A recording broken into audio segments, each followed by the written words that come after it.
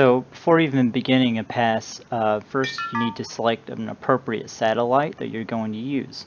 And now in this particular instance we're going to be using AO92, and I've actually got that from the Heavens Above app. It's an app that takes your location and shows you amateur radio satellites that are passing above and gives you a more specific time frame and where it's going to be. So I know that the AO92 satellite's coming up, so I went ahead and went online and I just put in Google AO92 frequencies, and this is the website that came up. This is going to show me a list of frequencies that I want to go ahead and pre-program into my radio, and this is going to make the satellite pass a lot easier. Now the reason that you need multiple frequencies is to account for the Doppler shift, which will be explained a little bit more later in this video. But for now, you need to know that I have put in these different frequencies for 5 different channels of the satellite pass. You don't have to do this, but it's going to make it it's going to make you much more clear when you're trying to transmit to the satellite. In some instances, other people much more clear if there's a Doppler shift with the receive frequency. In this case, this website doesn't recommend a Doppler shift for the receive frequency because they're all the same. So what this actually means in layman's terms is once the satellite begins to pass, I'm going to want to transmit with this 435-340 frequency. Once it's at my closest approach, probably max elevation, that's going to be 435-350, and once it's setting, it's going to be 435-360. So what I've done in my BaoFeng radio here is went ahead and pre-programmed these 5 channels. That way I can easily just use the up or down buttons on my radio to switch between different frequencies as the satellite passes. So the first thing that you want to do on your phone is make sure you have the Heavens Above app. And this is actually going to allow you to track satellite passes in your location. So I'm just going to go ahead and open that up to show you what it looks like. So once you're in the app, the best thing that you want to do is hit radio satellites.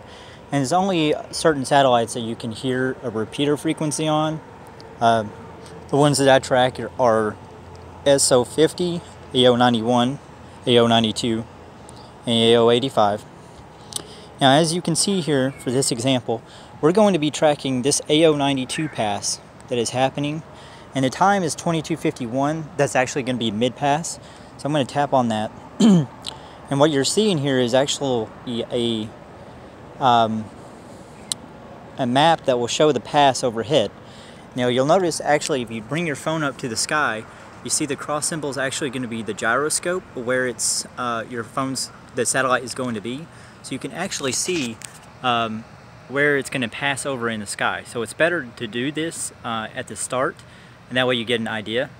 In this case, I know the direction that the satellite is going to pass, and it's going right overhead, and it's actually going to come back down over here. What you want to note is going to be your time that the satellite rises, the time that it's at max elevation, and the time that it sets. You're also going to want to note the azimuth for the rises, the azimuth for the max elevation, and the azimuth for the sets. Now you may be asking why.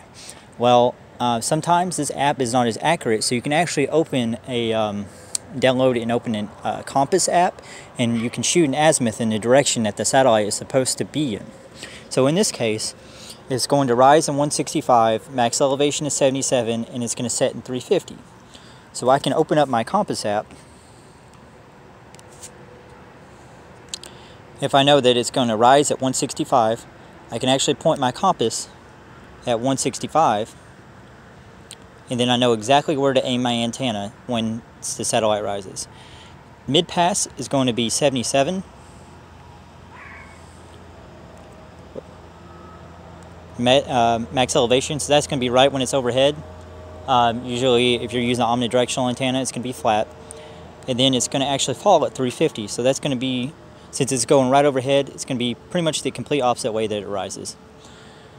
So once you know that information, you want to find a good spot where you have a clear path of the horizon of both the rising and the setting. And the max elevation you don't need to be as worried about because obstructions on the horizon shouldn't be as much in the way once it's overhead. So once you found a good place, just go ahead and come out to your area and hold your antenna broadside to the horizon where it rises, and open back your app. and wait for the rising.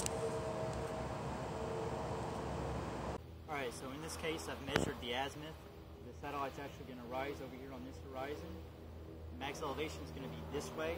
So this isn't going to matter too much because this satellite pass is going to be right above it. And it's actually going to set over this horizon. So I have a relatively clear view on both directions, so this should be a pretty good pass. Now before we actually start listening to the satellite, I'm actually going to explain how this works.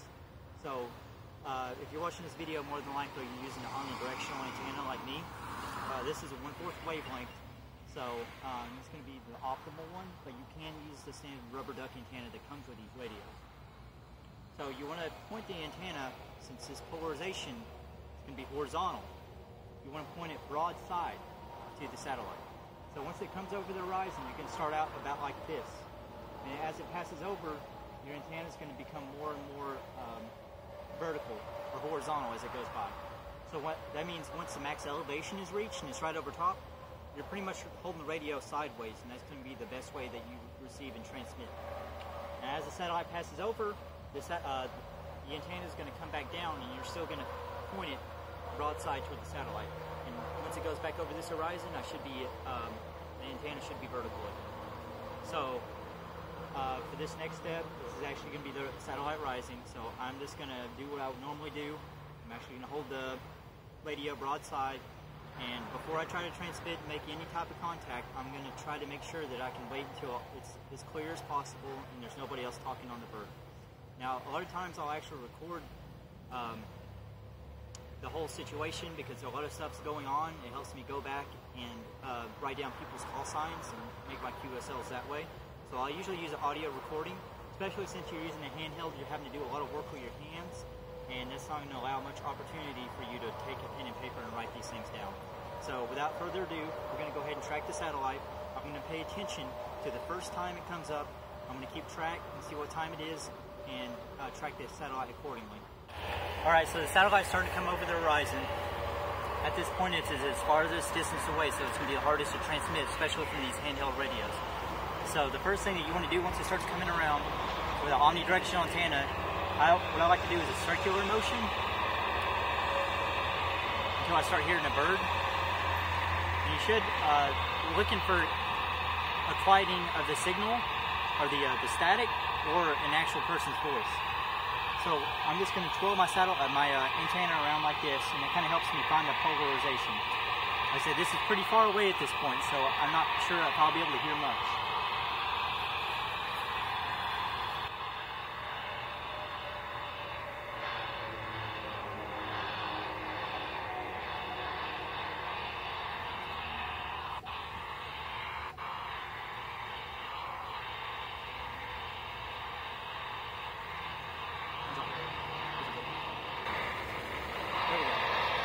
So you heard that deafening? That means I'm starting to get a satellite signal.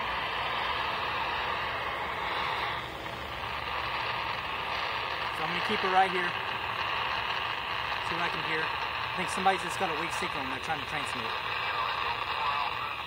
There we go.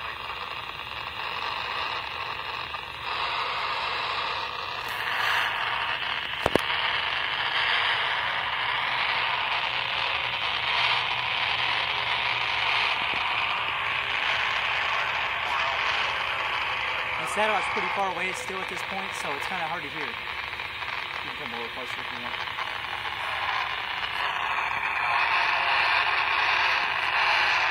I can kind of hear somebody, but I can't make out their call sign, so I'm not going to reply just yet.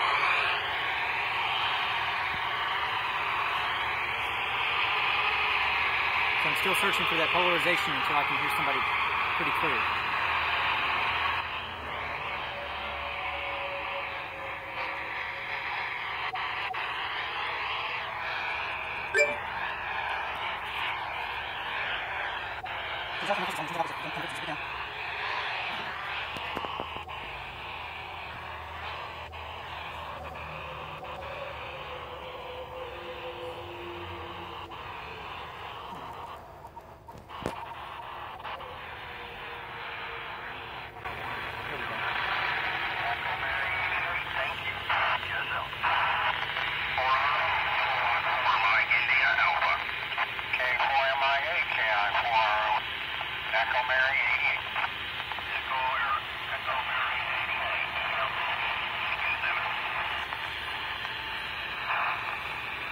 somebody's holding the satellite.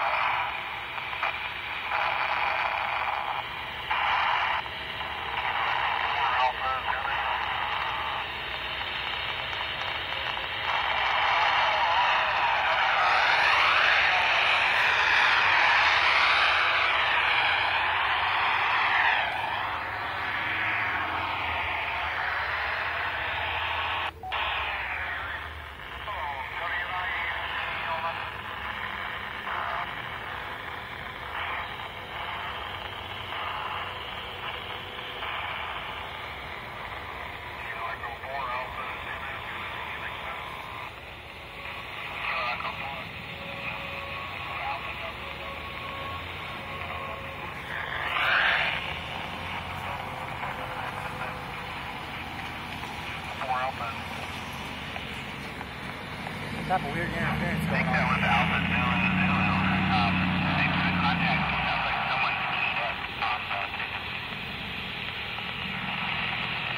Somebody's screwing around with the satellite.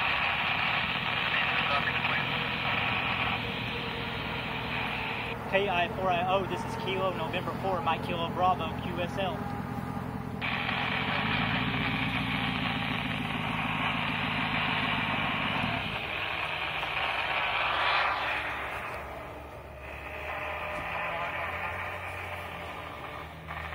Somebody's holding up the satellite. Hey, Alpha Delta 7, Alpha Echo 5. Alpha Echo 5, something, Alpha Delta 7, Zulu Juliet, Echo November 42. Alpha Delta 7, Zulu Juliet, Alpha Echo 5, Bravo, Peggy 5, B, Echo Mike Georgia. Roger, Roger, Alpha Echo 5, Bravo, thank you.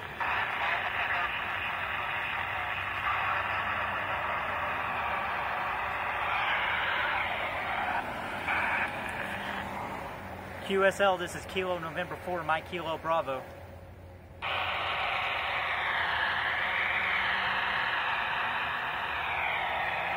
So the satellite's passing on. I'm going to go ahead and tune up the Doppler shift, see if I can hear anything else.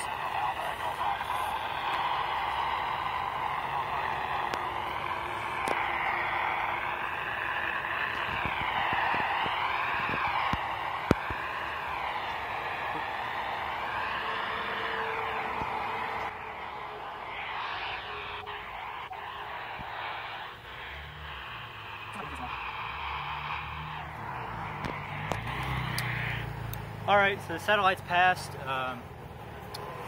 We heard some stuff in there in the middle, but there was some interference going on. Normally, in between each of those transmissions, there's a lot of static, but there was a lot of quiet in there. You can hear this weird buzzing sound. And it sounded like, I think somebody else actually verified this, that somebody was keying up the mic and they had it held down.